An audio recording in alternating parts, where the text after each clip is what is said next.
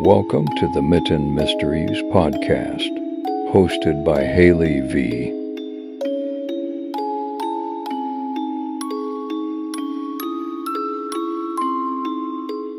Hi friends, welcome back to the podcast. If you are new here, hi, how are you guys? My name is Haileigh Vee, and on this podcast we talk all about history, mystery, and all things strange and unusual here in the Mitten State. I hope you guys had a great weekend and you are looking forward to next week, with it being the holiday week. 4th of July, I know a bunch of people do a bunch of family activities, go camping, go to the lake, go up north, which is what my family likes to do. I'm always so curious about what everybody does for the 4th of July here in Michigan. I know a lot of people go to the west side of the state, the east side of the state, up north, but most of the time my family will always go up north for the 4th of July, and we like to kind of hang out in Mackinac City, possibly go on to Mackinac Island, but we just really like to enjoy up north because that weather is so beautiful during this time, and it's always such a fun time up there. If you guys live down more in like lower Michigan and you travel up north, you guys will know what I'm talking about. It's just like a whole experience going up north. It's so much fun. Definitely recommend it if you haven't yet. Kind of going with the theme from last week about the Haileigh Hotel in Haileigh, Michigan. We're going to be talking all about the supposedly, allegedly, very haunted Fenton Hotel in Fenton, Michigan. I cannot tell you guys how many comments I got about the Fenton Hotel over on my TikTok at Haileigh Vee. There was so many comments on my Haileigh Hotel video talking about the Fenton Hotel and how haunted it is. So everybody was wanting me to talk about this place. I have never personally been there, but all the stories that I've been reading online and just all the history is very interesting to me, and it's a very similar type of hotel compared to the Haileigh Hotel, with it being a railroad city. So we're going to get into that today and kind of go over the brief history about Fenton and the history of the hotel. And of course, we're going to talk all about the ghosts that haunt the Fenton Hotel. Now let's take a trip back in time to 1834, where the city that is now known as Fenton, Michigan, was once known as Dibberville after Clark Dibble. Clark Dibble was a native of New York, and he was exploring the wilderness along the Shiawassee River, where the two Indian trails met. Dibble was among thousands of people, mostly from the eastern states, who left their homes in search of new territories and land on which to build their future homes. Congress had passed the Squatter Act in 1830, and land was available for purchase for $1.25 per acre. Legend has it that Dibble was actually looking for Grand Blanc, but because of the inaccuracies in the 1815 survey by the Surveyor General of the United States, it was believed that he missed his trail and stumbled upon what is now Fenton instead. Other settlers at the time, including William N. Fenton and Robert Leroy, were also natives of New York. They followed him soon after. Clark Dibble later died in June of 1841, and historians say that he died after trying to save his dog from a path of a falling tree. Not the most pleasant way to go, I would say, but very heroic for saving the dog, I will admit that. So there is a legend of how the town had gotten started, and the story somewhat goes like this. 3 men sat around a table lit only by a flickering candle. Glasses and a jug of whiskey adorned on the tabletop, and the 3 gents have indulged liberally, so they were getting lit. What had been a high-stakes poker game among the threesome was winding down when a proposal to change the betting currency from cash to personal pride reignited the passion of the players. Each of the 3 players picked up their cards and assessed the rank of their 5-card stud hand. So what were the stakes of this high-stake poker game? Well, if you had won, the person who had won would be able to name the city. Benjamin Rockwell had laid down his first hand, a pair of 10s. Robert Leroy following a 3 of a kind of queens. Leroy smiled at William Fenton, who had set his cards face down on the table. Leroy asked if Fenton was folding his hands to the 3 ladies, and Fenton shrugged and began turning his cards over one by one.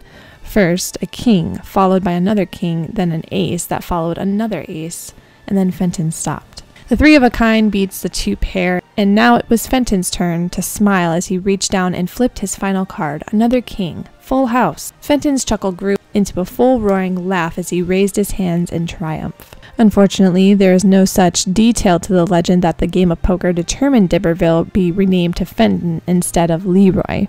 Some even dispute the legitimacy of the poker game story, but what fun bit of folklore to share with generations long after the town adopted its current name.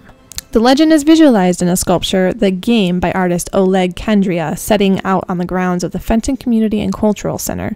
The artwork was commissioned by Jocelyn and Phil Hagerman, gifted to the city by the Hagermans to honor the Fenton's history. The story actually goes on to say that the game continued with winners of individual hands naming streets. Main Street going to Leroy, a residential street to Rockwell, Elizabeth Street later changed to Shiawassee after Leroy's wife, and William Fenton's spouse, named Adelaide, was Miss Rockwell's name, Lavinia, also earned recognition.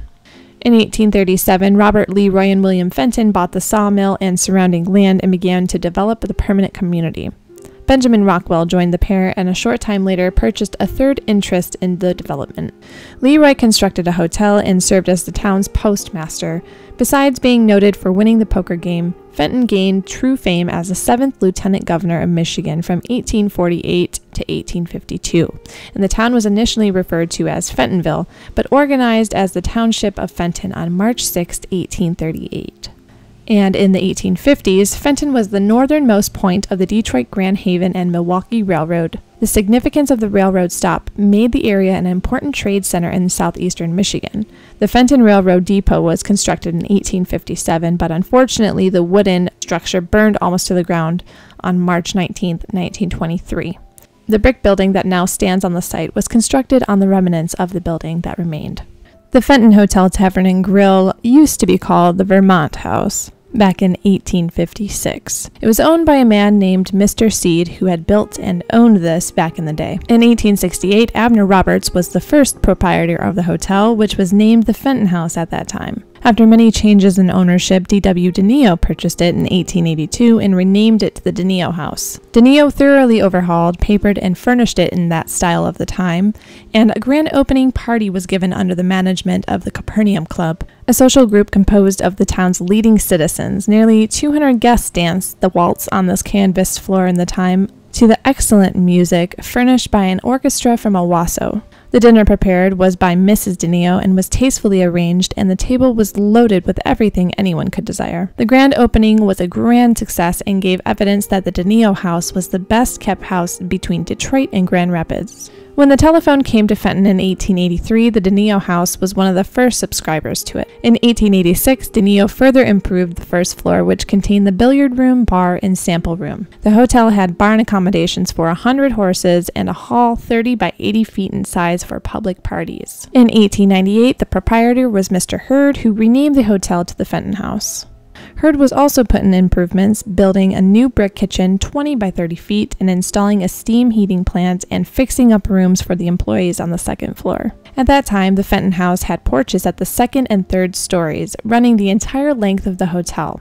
But those porches came down on February 17, 1904, and that was the day that John Moyer's team of horses ran away. According to an eyewitness account, the team was frightened into a run on Main Street, Grange Hall Road at the time, near the depot, and they swung over the sidewalk in the front of the hotel with one horse going each side of the post supporting the porches. The horses knocked down the post, and the falling timbers broke out several windows of the hotel, but did little damage otherwise. Around 1916, T.J. DeManios, who owned the Linden Hotel, came into possession of the Fenton Hotel. Prohibition cut the hotel's business down by a lot, but it was the Great Depression that really forced the hotel to temporarily close. After the Prohibition ended in 1933, the hotel reopened under the management of Arthur, TJ's son, and his wife, Margaret DeManios. The Fenton Hotel is said to have received the first liquor license in Genesee County after Prohibition. At the time, US 23 ran through the center of town, and the hotel regained its reputation as a fine eating place for travelers passing through. On the weekends, and especially on Saturdays, which was football day, the crowd was huge with lines of people waiting to get into this place. Through the years, the hotel was used less and less as a hotel and more of a dining restaurant and banquet place. When Ray and Ann O'Reilly purchased the place in 1946, it was called the Hotel Fenton and remained its reputation for the Roadhouse Diner. Hotel Fenton was owned by the O'Reillys until the early 1970s, and the next 25 years brought many different owners to the hotel until Nick and Peggy Soros purchased it in 1997. Then they named it the Fenton Hotel. The sources continued to operate it as the white tablecloth fine dining restaurant that it was, and in 2006, the Fenton Hotel became 150 years old. So to celebrate this, the sources took under a renovation that included a name change to the current Fenton Hotel, Tavern, and Grille. So after learning all about the history about Fenton and how it became the city of Fenton and how this hotel became about, you would think after 150 years of history at this place that this place is haunted? And who are the ghosts that haunt this hotel? Let's find out together. So the first ghost that is believed to haunt the restaurant is a man named Emery, and he was supposedly the old custodian that had worked at the Fenton Hotel at the time. His footsteps can be heard walking around upstairs in his old room where he used to live at the hotel, and has been unoccupied ever since he has passed away. So there's a bunch of different reports. I can't really tell if it's from the same ghost or if it's a different one, so I'm just going to kind of tell you both of them and you can kind of decide on your own. So the one ghost that is said to haunt the upstairs, named Emery, there's also reports of him coming down to the bar and ordering a Jack Rocks, like a Jack Daniels, and every time that they would go to pour the drink and bring it to him, he would be gone. He just disappears. But then there's another source that says at table 32, a man will appear from time to time and order a Jack Daniels, and after pouring the drink, the bartender will attempt to serve it, but the man is always gone. So I don't know if that's Emery, the ghost of the man that lived upstairs that worked at the hotel, or if it's a different ghost. But basically, a man at the bar will order a Jack Daniels, and every time they go to bring it to him, it just disappears. Now, I've seen other reports about the other ghost that seems to haunt this area. The two reports are a little conflicting too, so I'm just kind of giving you guys all of them. But the one story says that it was a girl that used to work at the hotel that had ended up pregnant, and she was not married to anybody, and she got very sad and depressed, and unfortunately in the bathroom she hung herself in the third stall. And other reports say that it was during the time of the hotel was operating with the third floor, was used by prostitutes, and one of them became pregnant, and it was by one of the hotel guests. So it is said that she had hung herself, and her apparition has been seen in the ladies' room, and a guest who was using one of the stalls once felt somebody touch her hair and pull a few strands as she sat down. So there's kind of two conflicting stories with that one. So one seems to be a girl that used to work there, and then there's another one about a prostitute back in the day of the time when the third floor was open and used as a hotel. She got pregnant by one of the paying customers, and of course she was upset, and so she hung herself. And there's a lot of activity in the bathroom apparently. Like anytime you would go into the bathroom, a lot of people feel like they're being watched or they're usually touched, and it's not just in the third stall, it's multiple stalls in the bathroom. But that seems to be another phenomenon that happens at the hotel. Now, while I was reading a couple of these reports, I came across this one, and this seemed to be very odd to me. So one of the bartenders told her story about witnessing wine glasses that just flew off their shelves and flew across the room and broke. And then another unseen presence called her name when the entire place was empty.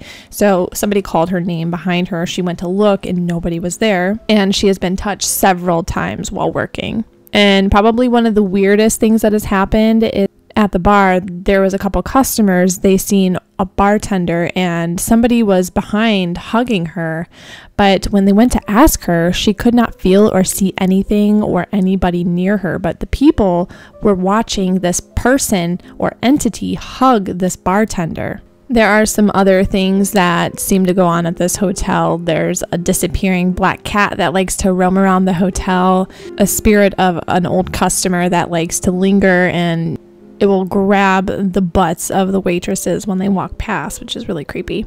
There's voices that come out of the bar speakers when the PA is completely off. There's disembodied, weird, quiet, whispering female voices that can be heard on the upper floor. There's also a bearded man that is seen outside of the second story window from people walking by. They can see this bearded man.